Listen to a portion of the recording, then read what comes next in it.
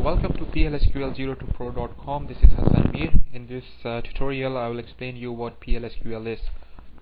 So topics include what is PLSQL, SQL versus PLSQL, PLSQL Engine, SQL within PLSQL, network traffic, types of blocks, procedures, functions and packages, processing of a PLSQL block, PLSQL program structure. Okay, so let's start.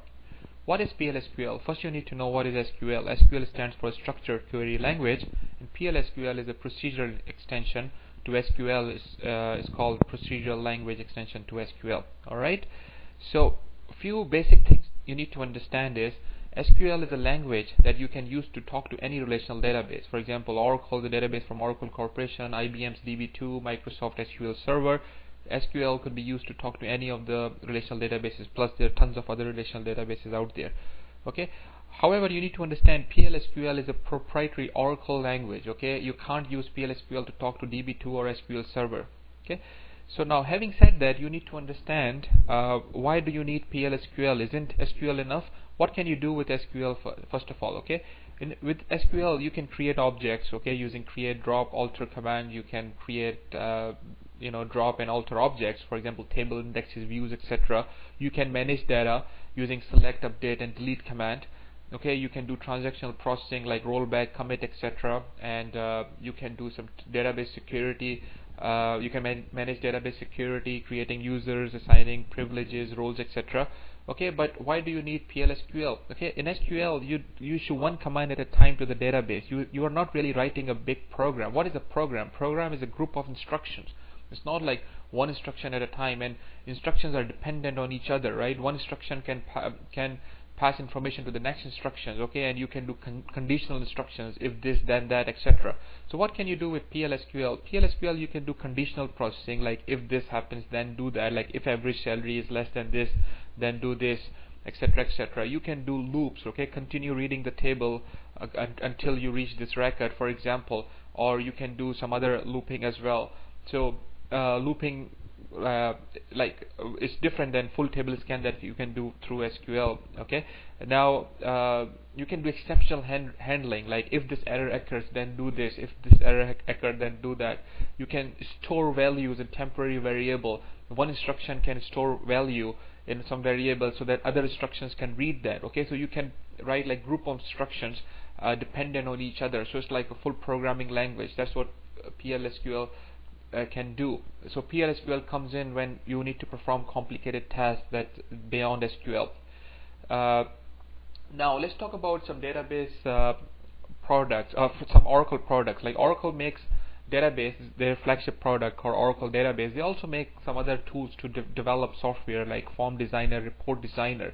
You can use PLSQL language in any of Oracle, in most of Oracle products. Okay, for example, you can write PLSQL program within the database. You can write them at the form designer level or report designer level.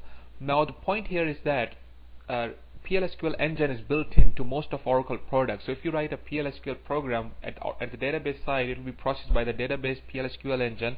If you write a PLSQL program at form or report designer level, it will be processed by the PLSQL engine at form and report designer. Okay, now you need to understand one more thing, that PLSQL program could consist multiple SQL statements within the program.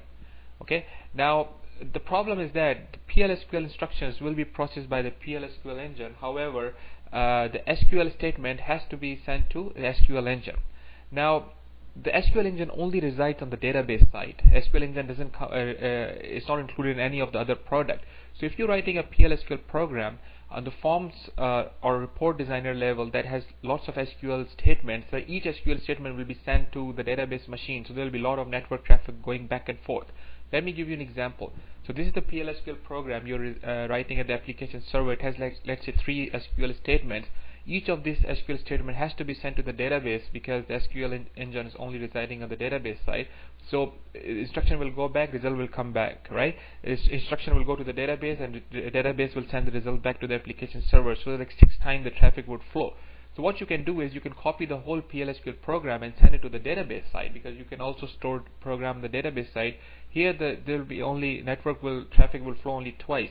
Some other program from this side will call this program, and all this processing will happen on the database side, and the result will be sent back to the application server. Okay, so that was just an example to show you how you can reduce the network traffic. Now let's talk about types of PL/SQL blocks. Okay, so PL/SQL program can reside in the database. Once you're putting a PL/SQL program in the database, you have to name it something, okay, so that you can call it by the name. For example, calculation program or salary calculation program, etc., etc. Similarly, you can store the PL/SQL program at the form designer, report designer level as well. It has to be named. It has to have a name. Okay, so you can write lots of logic and you can name it. So it's called name block. Okay, similarly, similar to name block, there's something called anonymous block. Okay, what is anonymous block? Like there's a query tool. You can basically install query tools, as we talked earlier, on any machine, right? And basically the query tool sends instructions to the database, and database sends result back to the query tool. Okay, actually I talked about query tool in my SQL 02 Pro introduction. Now you can write a quick PL/SQL program without calling it anything, and Oracle can run it for you as a one-time run. Okay, and that's called anonymous block. So you're not storing it in any of the Oracle product, you're just passing it as one-time program to Oracle. You can store it in a notepad file or anything for Oracle cares, but Oracle is not storing that program for you. It's like one-time instruction. So it's called anonymous PL/SQL block. Now the name block can be divided into three types: procedure, functions, and packages. Okay, and in coming tutorials I'll be talking about all these things: procedure, functions, and packages. Package is simply a group of procedures and functions. Okay, and the main difference between procedure and function is that function returns one value back. So you call function, so that function can do some processing and give the result back to you as one result and one value.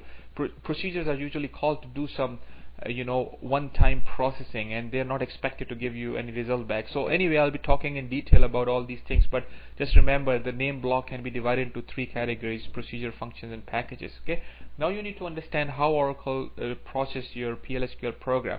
Once you write PL/SQL program, the PL/SQL engine compiles it, and if you have made any syntax errors, okay, syntax error, like all the syntax have to be proper. If you're using loop or if-then conditions, all the keywords should be there. Okay, otherwise it won't run. So if there's syntax error, they'll be displayed to you. Otherwise, P code will be created. P code is something that programmer usually not interested in seeing. The P code, something in the back end, it raw instructions to Oracle. So once the program is compiled, one time the P code is stored so that you can run it anytime you like. It's a very fast execution. If it's never compiled and you're trying to run it once, the first time the compilation will occur, but compilation is only one time. The rest of the time it will simply P code will be executed, which is pretty fast. Okay, and so once you run the program, the runtime error could occur. Runtime error are different than syntax errors. Syntax error are related to the syntax. Runtime error are mostly data dependent error. For example, if your program is expecting one result back, and by the time you were compiling it, like you were getting one result back, but while you're running it next subsequent time, let's say somebody has modified the data, you're getting 0 result back or more than one result back, you can get a runtime error. Okay, otherwise the program will run successfully.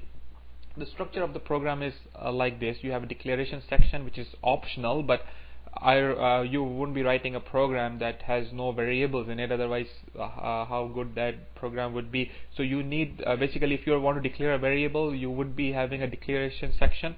The whole program logic resides here. This is the only compulsory section in your PL/SQL block. And finally, you have an exceptional handling block in which you catch the runtime errors and handle them gracefully rather than users seeing a technical error message. Okay, so this is the structure of a PL/SQL program. So if you need to learn more about PL/SQL, visit my website plsql02pro.com, and I'll in a step-by-step manner, hopefully I'll make you a pro in PL/SQL.